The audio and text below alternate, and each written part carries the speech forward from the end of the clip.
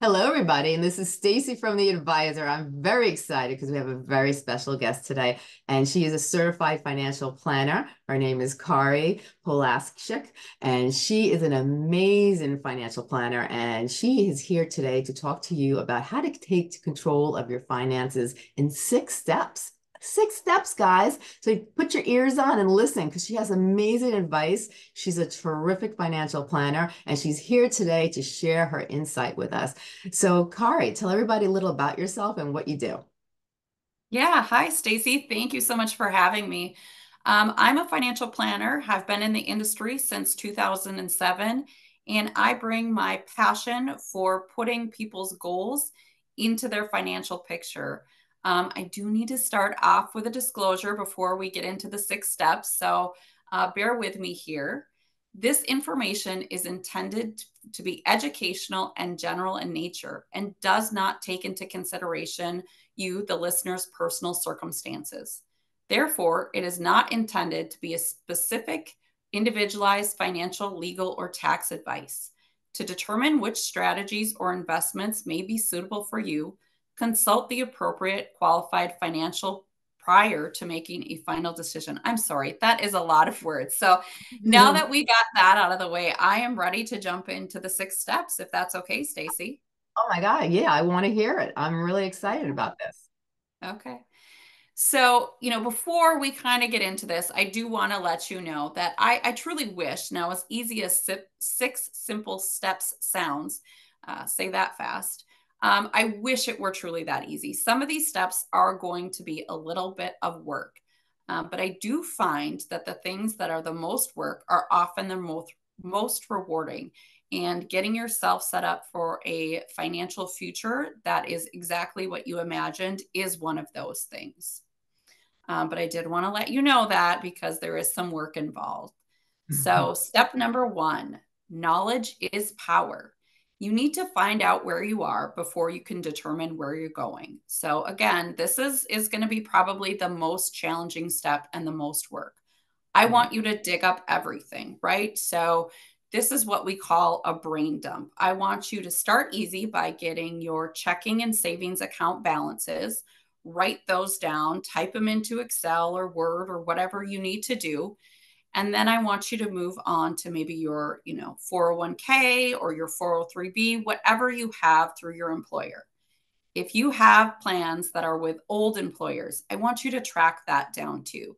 Oftentimes, people leave their plans with their old employer and don't roll those over or don't know where they are. This is money that you're leaving on the table. You have worked for this money, you have saved for this money. I want you to track it down. You may need to contact the HR department or do some Googling, find the company where it's at, but you can get this information. I promise you can. You're empowered to do it. After the employer sponsored plan, you can move on to, IRAs, Roth IRAs, any investments accounts that you have. Just track the balance for now. We'll get into the more detailed investment options later, but right now we're putting together your personal balance sheet. So I want you to get the balances of all your financial accounts, any annuities, any REITs, any insurance that has a cash balance, anything like that.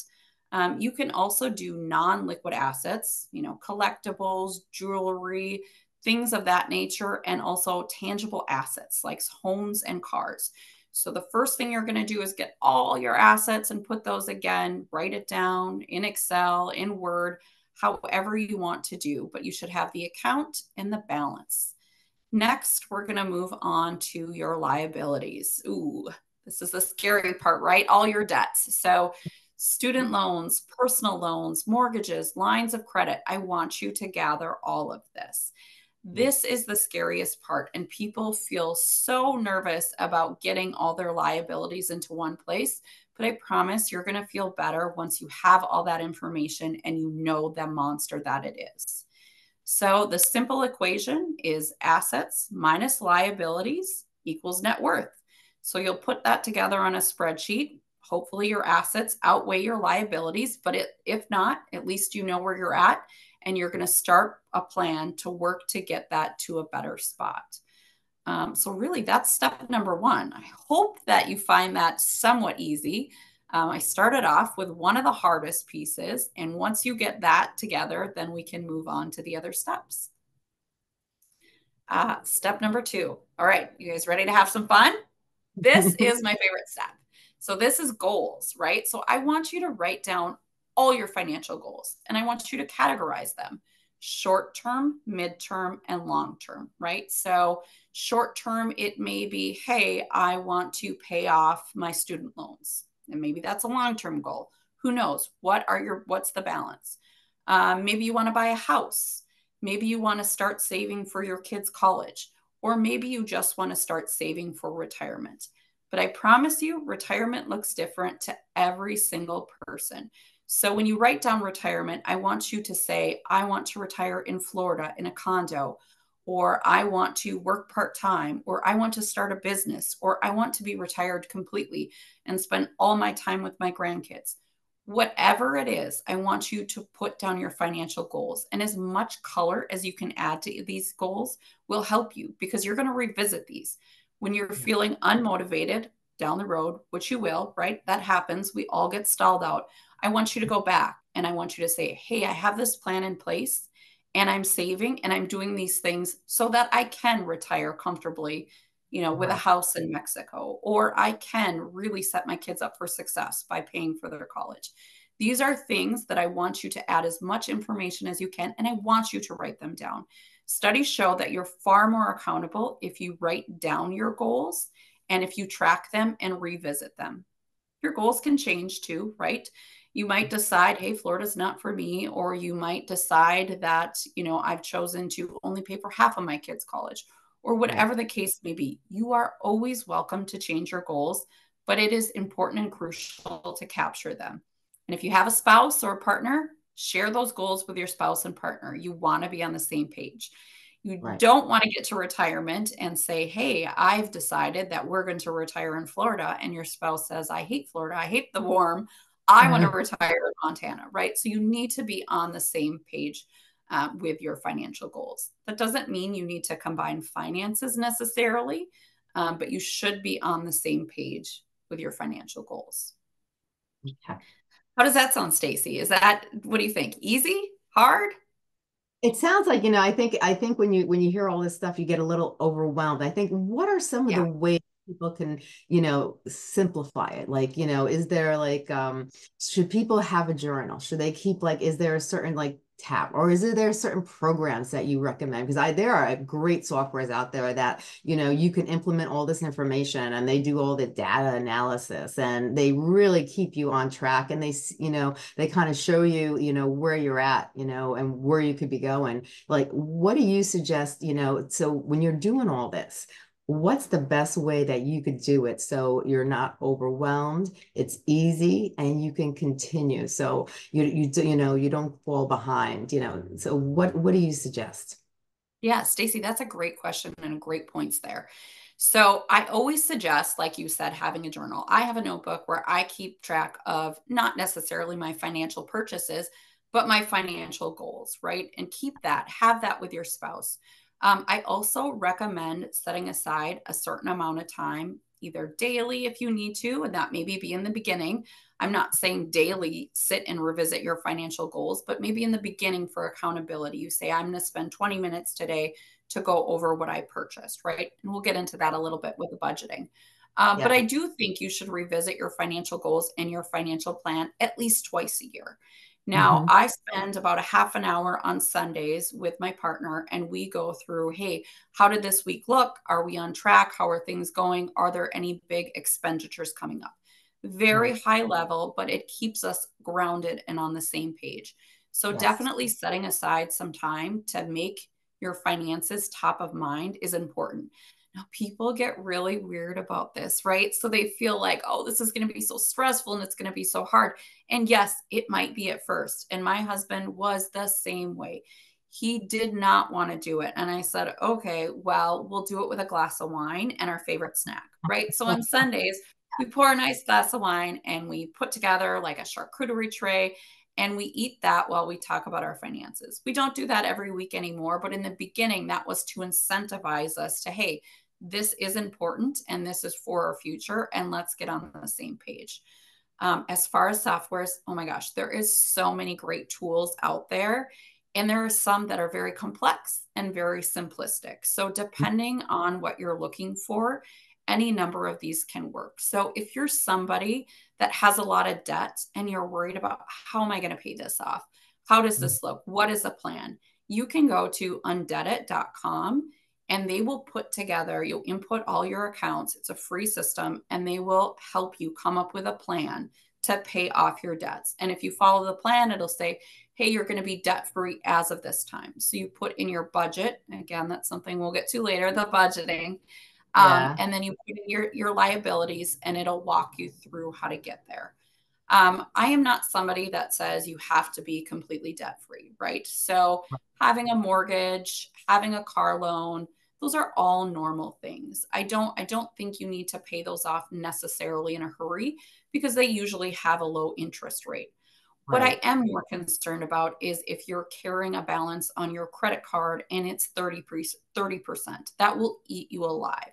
So Yes. that is debt that I would say dump into the undebted, Right. website and it'll create a system for you to pay it off. You don't need Right. to put your mortgage in there. Your mortgage is fine at 30 years or whatever Yes. the case may be. But definitely any of that consumer debt, I would add to that. For tracking expenses, I love Credit Karma. Again, a free tool to use.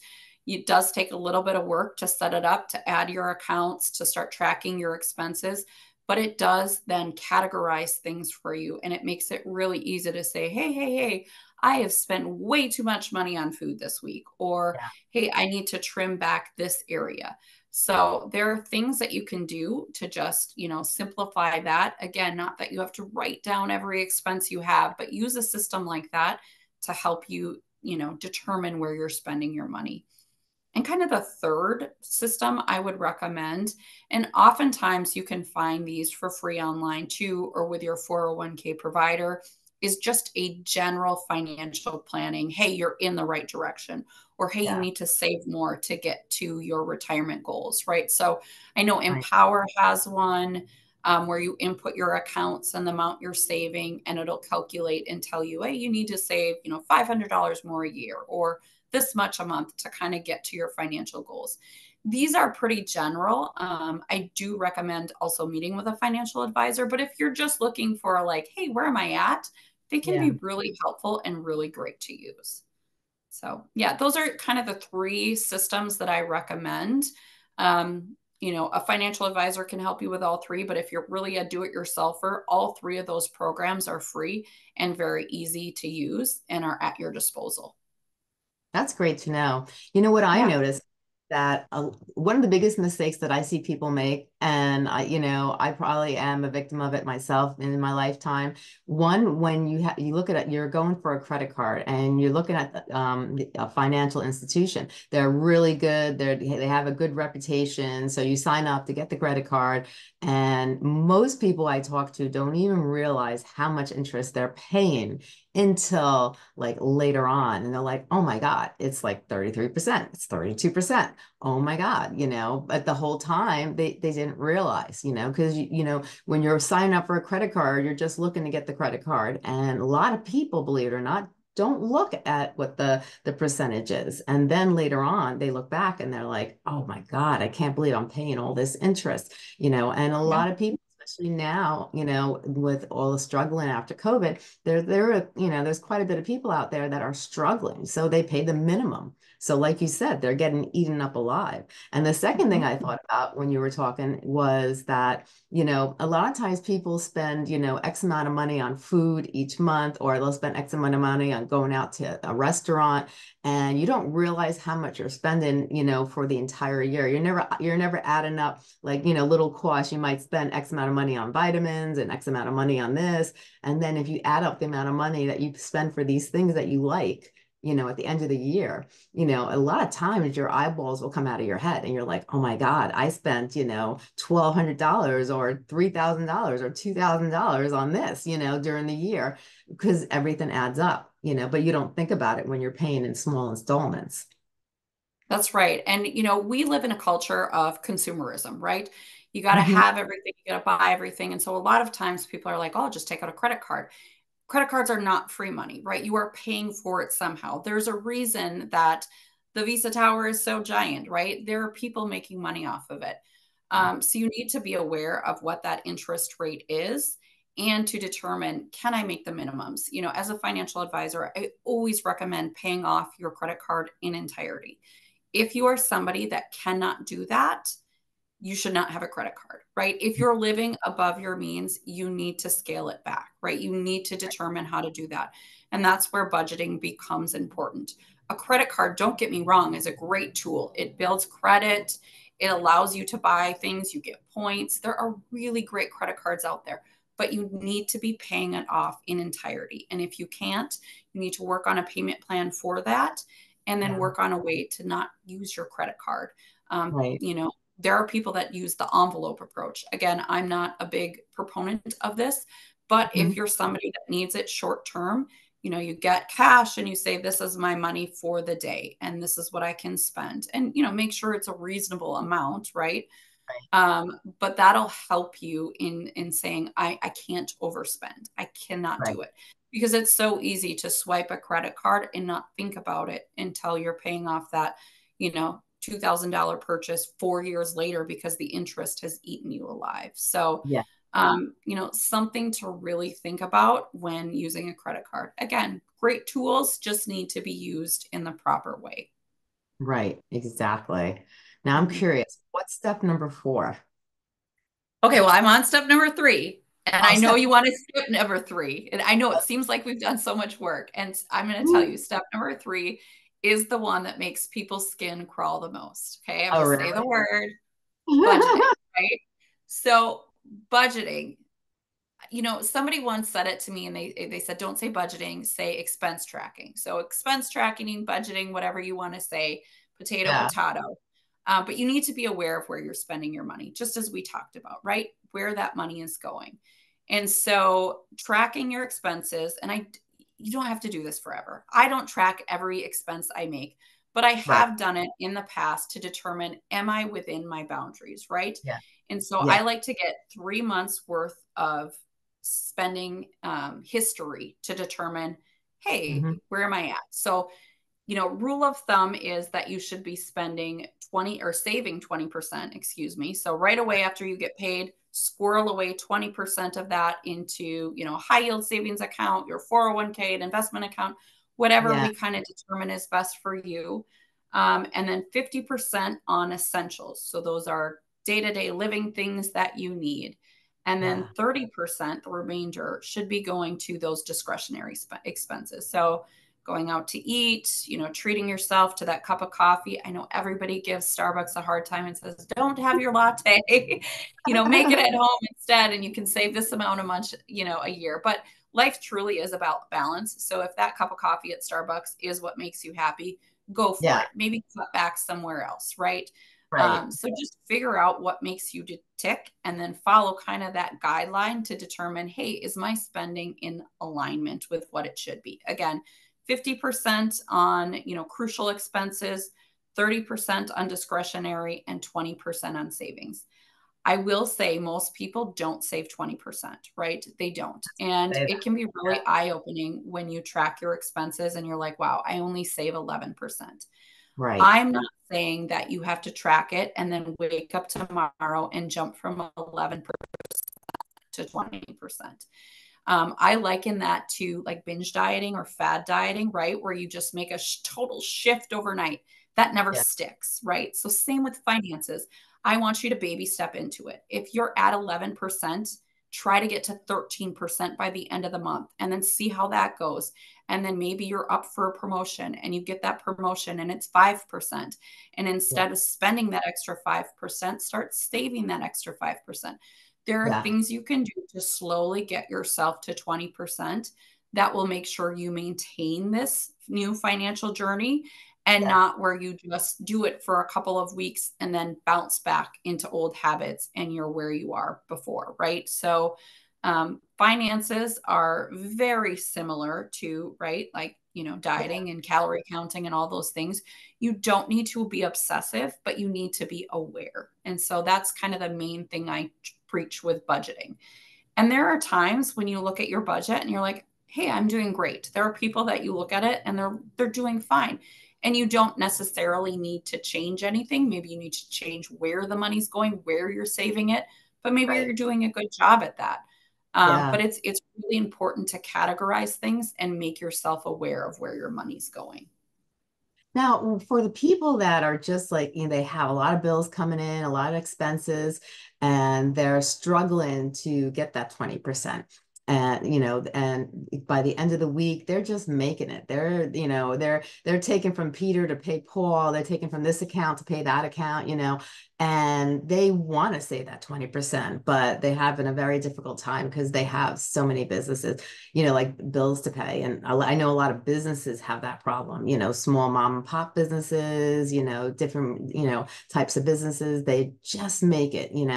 Is there any strategies or tools or like little tips that you can give them? They can work their way, because it's not going to happen overnight getting that 20%, but maybe if you can give some tips or strategies on how they can build, a system where they can actually get to the point where they have a system where they could actually have close to 20% or 20%, in their savings, and they can start building, a retirement or, money in the bank for, a rainy day. Yeah, I agree. There are a lot of people that 20%, I mean, that's a huge number, right? And I find most people are not hitting that. And like you said, if you get there and you're like, gosh, I'm only saving 2%, it feels almost impossible to hit that 20% and you're going to become disheartened. Please don't Yeah. become disheartened. Write down a financial goal and say, by the end of the year, my goal is to save 4%, right? You can get there. It does not have to be overnight. And any increase, any step you take forward, you are better off for it than if you didn't do anything before. So that's Right. where budgeting becomes really important. So if you look at your expenses and you say, hey, I can stop going to Starbucks if that is something that, or I can stop getting my nails done and I will paint my own nails, or these are things you can do and you can cut back and you can really track where you're at and you can say, I'm going to save first. And that's what you should do. So, right away after you get paid, to determine the amount that you can save and put that away in like I said, a retirement account, a high yield savings account somewhere right away so that you don't have that. Because if you have it, you will spend it. I mean, that's just basic psychology, right? If you have money, you will spend it. If you have money in your pocket, it's gone. Yeah. And everybody's the same way. Nobody's above that. So to Right. save first is truly important. And then to make little tweaks here and there where you can to get yourself. Again, I'm not advocating that it has to be an overnight change. For some people, it may be, but for I would say the majority of the people, it can't be and it won't be. So do what you can. A big thing is cash flow. And so this is where the credit card thing comes in because people are just paying the minimums and they can't get by. So kind of the rule of thumb here is to um, if your interest rate is more than you think you can make in the stock market, and the stock market, again, I'm not saying the stock market does this every year, I don't have a crystal ball, but if you think in terms is 7%, right? So if your Right. interest rate on your debt is more than 7%, you should be paying off that debt rather than saving it. So while I advocate for 20% savings, your cash flow might eat you alive if you're at 30% and you're paying $25 on your card, but your interest is $50 a month, right? So that's going to compound and you're just going to end up paying more and more and more. So, like I said, the Undebted program does a really good job of calculating what your monthly interest is. Pay at least that, right? Pay at least that, and then pay more if you can. So, put together a plan. And if you're like, I can't save 20%, but I am, making my cash flow better by paying off this 30% credit card, then in Yeah. the future, once that card is paid off, you will be able to save that because that money will not be going to that credit card anymore. And you can put that in your savings. So it's kind of like walking a fine line, like, hey, should I pay off my debt or should I save this? Again, if the interest rate is, upwards of 10%, you got to pay that off first before you start saving. Or you can do a mix, right? It doesn't have to be one or the other. You can save 3% and put the rest, maybe 5% of that towards that credit card. You can really work on your budget, and it doesn't have to be a one and done, right? This is my budget Right. and this is what it is. Maybe you try it 1 month and it works, or it doesn't work, or you think you can pay a little bit extra towards that credit card. Go ahead and do that. I know when I was paying off my student loans, I would write down every expense I had. And if at the end of the week I had an extra $20, I would pay that off towards my student loans. I would Right. take that extra $8, $20, $100, whatever it was, and I would pay that off. Any amount of money that you pay off towards that debt will truly help you out. Yeah. And I think we should stress too, I've known so many people that have deferred their student loan payments and they are still paying now their student loans because they incurred so much interest over that time that they deferred it, that they are adults now and it's been over a decade or two and they're still paying their school loans. And some of them have really high school loans, but when you defer it, you're just like you're digging yourself in a grave, basically. Yeah, and certainly we've maybe done a disservice to the younger generation by increasing the cost of education, and also, not making it mandatory, but strongly encouraging people. And without, I don't think, providing people with the education to understand what those financial decisions do. Now, we don't teach finance in high school and generally not in college unless you take financial programs. So Right. it seems like, oh, I'll just defer my loan. I'll just take out a credit card to pay for this. And, Yeah. I don't think we've done a good job of educating people of what that actually means and what that will do to your financial future. So, understanding, like you said, very important to understand when you're taking out a credit card, what that interest rate is. And okay, that's fine, 30% if you can pay it off every month. If you can't, again, I would caution you to not use that and to, come up with a different solution. Or, Right. maybe short term to get yourself out of a pickle until you build up an emergency savings, right? And so that's Right. another thing that we see is truly important, is having an emergency savings. And that kind of goes right into budgeting, because when you budget and you say, hey, I need this much to live month to month. Yeah. Then you can say, I need to set aside 3 to 6 months, kind of varies, worth of monthly expenses into a savings account. I always recommend a high yield savings account. Right now, the interest rates on that are really great. They won't be forever, but having that short term cash reserve where you can tap into it at any time if you need to will make you feel so much better, right? Because your car is going to break down, right? Your roof is going to spring a leak. I mean, these things absolutely happen. So if you have that emergency bucket, you're still going to be stressed. I'm not saying you're not going to be stressed, but you're going to be far less stressed than if you're like, gosh, my car's broke down and I truly don't know how I'm going to pay for this. And now I have to take out a credit card, right? So budgeting can help you with all of the things. And I know it's not sexy and it's not great. And whether you call it tracking expenses or budgeting, it is work and it is something that you need to do. But Yeah. it will be one of the most important things you do in your life, right? Into Right. determining where's my money going, how I can be better at it, and how I can set myself up to be empowered to take control of my finances. So Right. step number 3, everybody's least favorite, but the most important, I will say, is budgeting. I agree. I agree. I think people get what I see so many people they get stressed when you talk about finances and you talk about paying bills, that's when the stress comes in. But if you break it down to these steps that you're talking about, I think it's really it kind of takes the stress a little off because now you have a strategic plan and you could like little by little if you don't have to do everything in a day. If you start doing Mhm. this little by little, day by day, you start seeing things in front of you and you start seeing actually what's going on. I think that takes the stress off a lot. Yeah. So I think that these, Absolutely. I meet with people every day and there's so much shame around finances, right? And they come to me and they're so embarrassed or shameful. My mentor, she used to say that finances are as personal as your dirty laundry.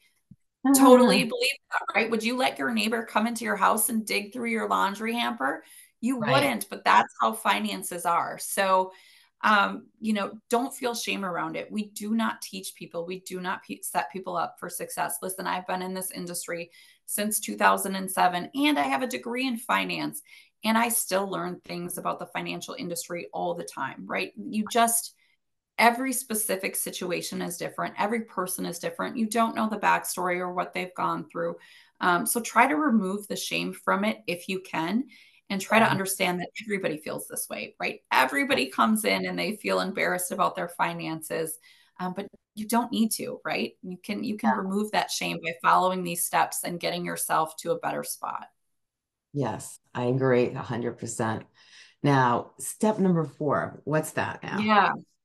So now that you've done the hard work, you got to follow your plan, right? So you've got your budget and you said, okay, I'm currently saving 11% and I'm going to save it in, here, and I'm going to reduce my expenses, over time by, purchasing less clothes, or, not going to Amazon quite as much. I mean, I have a rule: after 8 o'clock, I cannot log into Amazon. No online shopping after 8 o'clock. It's always a bad decision, right? So Yeah. sometimes you have to put those rules into place where these are Right. things that you can't do. Or, I make a list of items that I would like to purchase to update my wardrobe every quarter. And if it's not on the list, I don't buy it. So Right. there are things that, everybody needs to do and everybody should do to control themselves.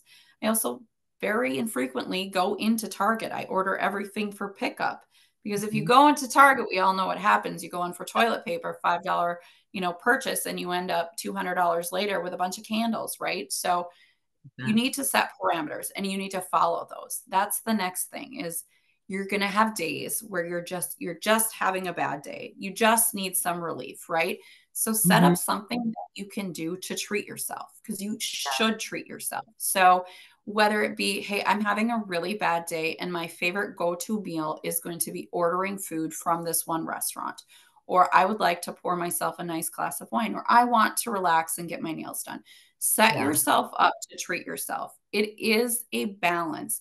You can't not have a balance. Whatever treat yourself looks like for you, I Yeah. want you to do that, but do it sparingly. So it is treating yourself, because if you are going every day to Starbucks and getting that, delicious pink drink, it's not a treat anymore. It's just Yeah. something you do every day. But if you scale back and you do it only occasionally, it becomes a treat and you are setting yourself up better for success. So it's just following your financial plan. And then, like I said, kind of the check ins. So whether it be weekly, whether it be monthly, whether it be daily, checking in to see where you're at and making changes. So we're, increasing that savings amount by 2% this month, or, paying off that credit card an extra $100 this month. Right. You need to be following your financial plan, and it will become unmotivating, just as everything does. So that's when you go back and you revisit your financial goals and you give yourself a little treat, and you look back at the progress you've made too, because that can be a big thing too, to be like, wow, I used to have 6 credit cards and now I have 4. That should Right. feel really good. Don't beat Yes. yourself up and say, I still have 4 credit cards. Look at the progress you've made and the things you have done, and understand that there is a way out, and Yeah. you're doing your best and you're getting there, and it doesn't happen overnight. Nothing happens overnight. 100%. I Yeah. think that's So that's ways. step number 4. I was just Kind going of to say, easy. yeah, I was going to say, when I was young, when I had credit card bills, I was like, to get out of my debt, I just, what I gave myself a rule. If I had it, I spent it. If I didn't have it, I didn't spend it. So if I went in a store and I knew I had to pay X, Y, and Z, and I knew I wasn't going to have enough of cash, I wouldn't buy that. Like you said, the reward, Yeah. like if I had it and I could spend it, that's when I would spend it. And I got all my credit card bills out, paid doing that. It took a little while, but I got everything paid when I was younger because I gave myself rules, the rules that you're saying right now, and I followed them, and I was strict with myself. Stacey, that is exactly what I'm saying. That is a perfect example of what you should do, is set those rules up for yourself and then follow them. And like I said, there are times when it's going to become challenging, and there are times when you're going to want, the cheat day or whatever. You can treat yourself. You can have a little, cheat meal, but just don't make it a habit, because you're just going to revert right back to your old habits and get yourself back into a pickle. Right. So, step number 5, now that you've kind of laid the groundwork, right? So, you're building that house. Now you need to determine where you're going to save, right? So, think of this as you're building the house, the bones are in place, and now you're picking out the light fixtures and the flooring and painting the walls. So, now Hmm. you need to determine, where should your money go? I already Yeah. mentioned the emergency savings bucket. 3 to 6 months of savings, or excuse me, of monthly expenditures should go into that emergency fund. That is absolutely step number 1, and that is crucial. Next would be probably contributing to your 401k. And I say probably because it's not always the case for everybody, but Right. oftentimes your employer is going to give you a certain percentage match. That's free money. I want you to take advantage of that. So if they match 3%, say, hey, I'm going to make it a goal to, put my 3% in so I can get that 3% from them as well. So always good to save in a 401k. And then if you have any extra, you can open an investment account. You can contribute to a Roth IRA if you qualify. There are different types of an accounts that you can invest in. So this is when I say it's probably crucial to start meeting with a financial professional, right? So ask friends and family for a recommendation. You can go to the CFP website, and it's let's make a plan and find an advisor, but find somebody that you trust. There are Right. truly millions of financial advisors out there. We are a dime of a dozen. So I want you to find somebody that you click with, that communicates with you, and that you trust. Those are the Right. 3 most important things for a financial advisor. So often people get, they get sold because a financial advisor will promise them or assure them that they're Yeah. going to get 10, 15% return. Investments aren't just about return, right? It's about, is that risk tolerance appropriate for you? Are those investments appropriate for you? Are they liquid? Maybe they invest you in something and you can't sell out of it for a certain period of time. So I would be careful of the financial advisor that makes recommendations without hearing about your specific financial situation first and Yes. hearing about your risk tolerance. And then it is appropriate for them to make recommendations from there. But they will help you build out an asset allocation. So you can say, hey, I should be invested in 20% fixed income, for example, and 80% equities. But within that equity, bucket, how does that look? Are some long-term, large cap, companies, some are midterm, some are international. They will set you up with that allocation. But Right. if you're somebody that's kind of a do-it-yourselfer, truly set it and forget it, there are target date funds that are pretty helpful for that too, right? So you would find the year that you anticipate retiring, and you would invest in that year target date fund. And what the target date fund does is it rebalances your asset allocation as appropriate and becomes more and more conservative as you get closer and closer to retirement. So that's kind of a nice set it and forget it fund, and a Yeah. recommendation we give to people if they just don't know what to invest in. Or as a portion of your portfolio, an S&P fund is generally a good purchase too, be it an exchange traded fund or a mutual fund. But they're low cost, they invest in the S&P, and the S&P historically has performed very well over time. Now there will be losses, and it will go up and down. Nobody has a crystal ball, and nobody can determine what the stock market is going to do, Right. but you want to invest for the long term. You can't Yes. time the market. It just doesn't really make sense, and it doesn't work out. And you can't bet on black. So I know there are people out there that say, hey, GameStop or, AMC or Target or Disney or whatever the company may be is going to be the next knock it out of the park. And it might be. I'm not saying it isn't, it might be. But would you go into a casino and would you put all your money on black? I hope not. You wouldn't put your life savings. I mean, that's what you're doing in the stock market, right? So we encourage you to diversify your portfolio over a number of different things, because Right. it gets hard to understand when the top and the bottom of those stocks are, right? So Maybe you buy something and it shoots to $100 a share from $2 a share. And you are like, well, it's going to double again. And then it drops back down to one, right? It's hard to keep track of that. So meeting with a financial advisor to cover your diversification, your asset allocation, what type of an accounts you should invest in to get the best bang for your dollar for tax reasons as well. These are Yeah. all things that a financial professional can help you with. That's great advice. I like that. And I like how you just, you mentioned that you shouldn't put all of it on black because sometimes people do that. They just put Yes. everything in one specific thing. And, it doesn't always work out the way you anticipate sometimes. So then what, Yeah. and maybe be a little bit more open-minded and really think about, like you said, what's best for them, and not Yeah. always rely on Don't what, quote me on this, but I believe the statistic is 82% of the returns you get in the stock market are from diversification, investing for the long term, and not moving in and out of the market, meaning moving to cash, moving back into the market. You cannot yeah, time the market. So, again, historically speaking, the best thing to do is to say, okay, here is my asset allocation. Here's what I'm going to buy, and then invest in the long term. and I've seen people do that, like move it back and forth, and they got burned. Yes. You cannot time the market. Even Warren Buffett, he, I think, shoots for like 35% or something like that. And again, don't quote me on that, of Yeah, timing of the market. And he's considered the oracle of financial yeah, investments. So, again, it's also a time factor. Do you want to spend all your time researching market conditions and, oh, I'm in the middle of the meeting, but I got to sell out of my stock because it's dropping? Or, these are yeah, all things that you need to consider if that's going to be your approach. It is a ton of work. And historically speaking, it doesn't pay off more than investing for the long term. right, right. Very good point. Very good point.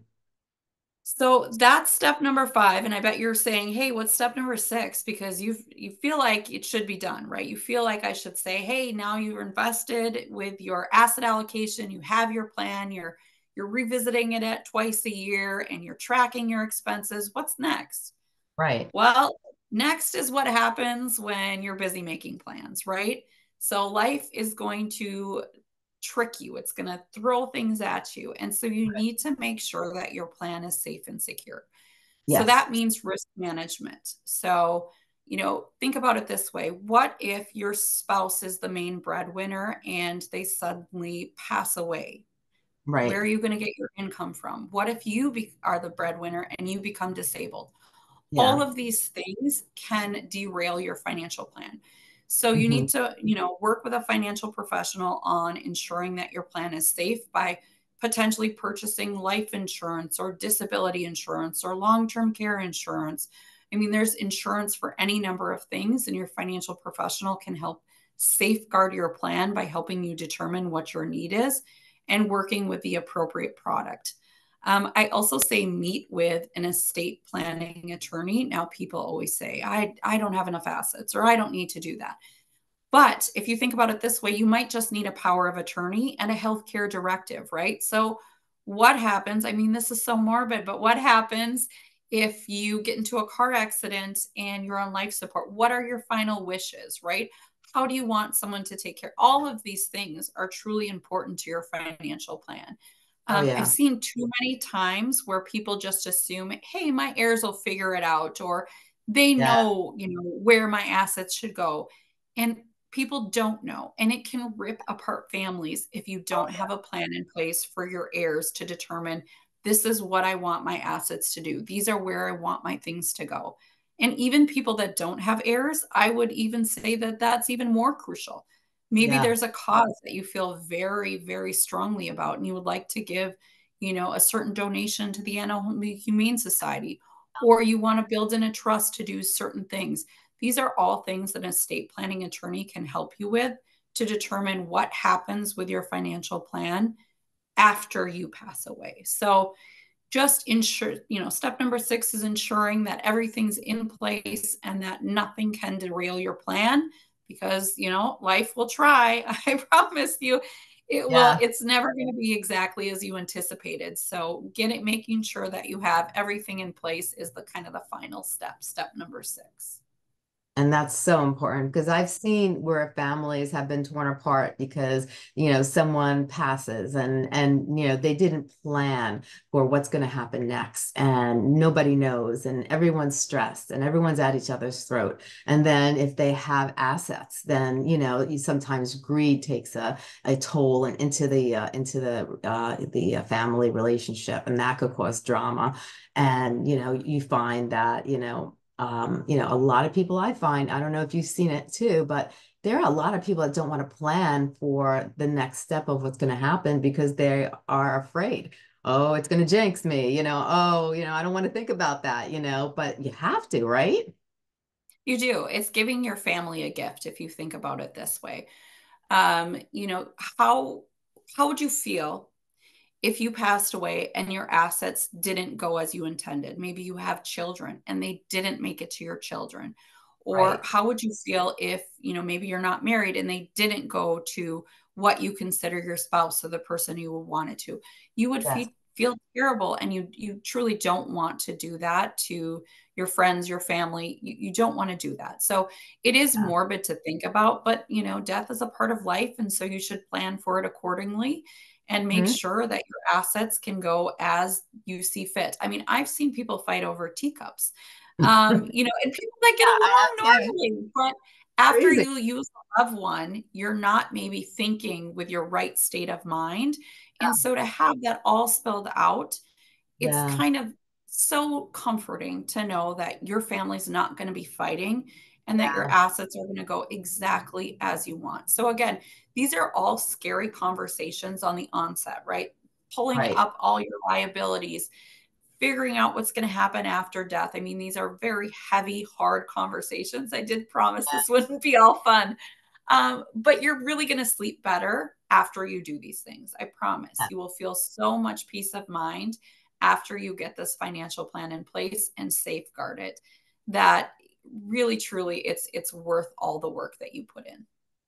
Oh, I agree with you 100%. I've seen families break up because of Yep. finances, because it's such a stressful topic. But if you sit down and you do these 6 steps that you just mentioned, a lot of that stress, you know what's going to happen. And you also know that, okay, if this happens to me, I can do this now. I could do this. I can make this choice, Okay, how do I do this? All right, let me set some goals up, and so if you really understand it and you take the time to do the 6 steps that you just talked about, you could really, get a good grasp of what finance is, how you should approach finance in your own life, and how you should plan for the future. And once you do those steps, I think it takes a lot off your back because, It does. finance is such a stressful thing. But if you know what you're doing and you know what's ahead and you know what you have, that takes a load off your back. It does. And, life is stressful. It truly is. And so the most, what am I trying to say here? The most stress you can remove from yourself as possible by having a plan, whether it be a financial plan or a plan for certain other things. I mean, that will make you just that much more of a carefree person, right? Isn't that what we all want, to be Yes. more carefree? I mean, it's certainly what I want.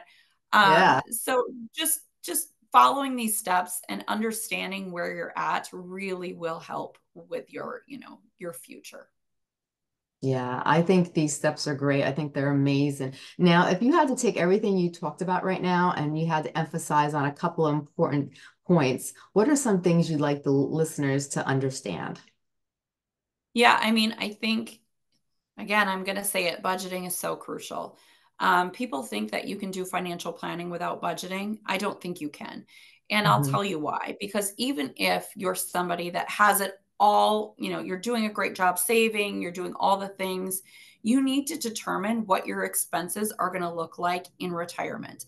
And how do Yes. you know that if you don't know what you're spending? How do you know how much to save if you don't know what that looks like? So, there are people out there that say, budgeting isn't a real thing. Yeah, to me, it is. It truly is. And it is one of the most crucial things. So again, probably the hardest of the steps, but the most crucial.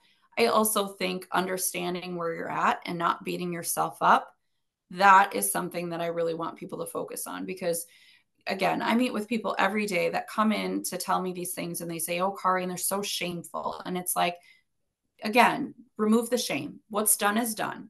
The past Yes. is the past. All we can do is work for a better future.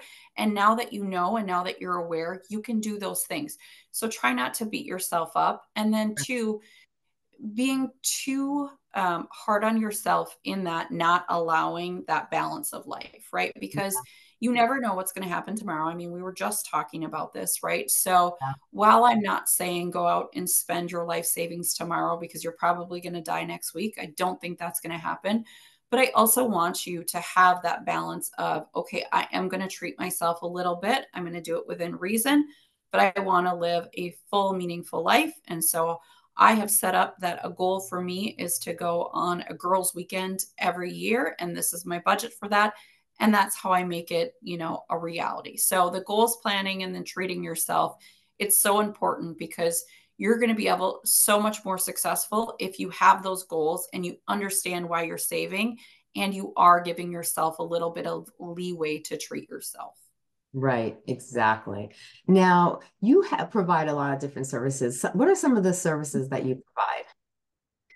Yeah, so I do financial planning and I believe strongly in holistic financial planning. So if somebody comes to me, and I've had people come to me and they say, "Oh, I'm interested in a crypto coach," not your gal. If they come to me and they say, "I want investment advice," I need to understand who you are and what investment advice you're seeking. I'm not just going to throw out that you should go purchase this next hot stock. Yes, So for me, it is understanding the person and building goals and determining, hey, how can we make this a reality for you? And right, maybe it is a reality, right? Maybe you're saying, I want to, travel the world every month. And I say, okay, well, that's not necessarily plausible on your salary, but how right. about you travel the world in 2 years? And here's the savings plan to get us there, right? So I work with people on creating goals, on, asset allocation, risk tolerance, on implementing their financial plan. We revisit their financial plan. So, all of those things I can help you with. Other areas like estate planning, again, I'm not an estate planning attorney. I'm not a CPA, but I can help you with getting a financial plan in place. And where can people find you?